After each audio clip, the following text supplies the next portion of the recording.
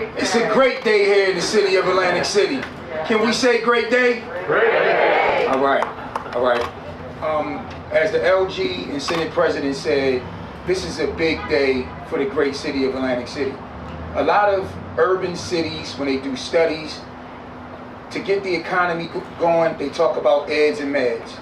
My alma mater down the street is building this fantastic facility. And I want to give kudos to AtlantiCare, which is a truly great organization.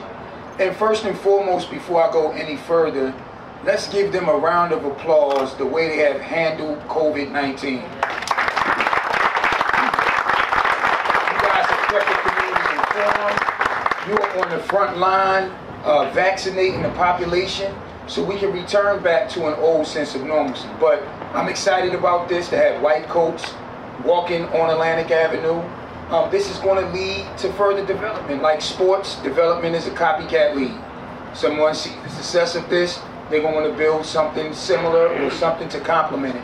But we appreciate the fact that knowing that the great city of Atlantic City has the highest infant mortality rate, the programming and services that you guys are going to offer here is going to take the parent through the birthing stage and even up to a year after, which is critical.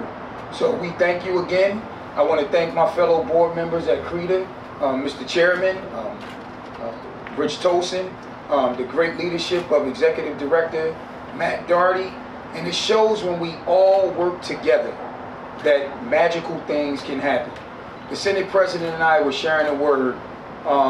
Who would have thought years ago, without the sacrifices and the tough decisions that we made, that we'll be even talking about producing a budget under $200 million. And I'd like to thank the state of New Jersey and the Lieutenant Governor for your undying support of this administration and this city. And as she said, the best is yet to come. Thank you very much.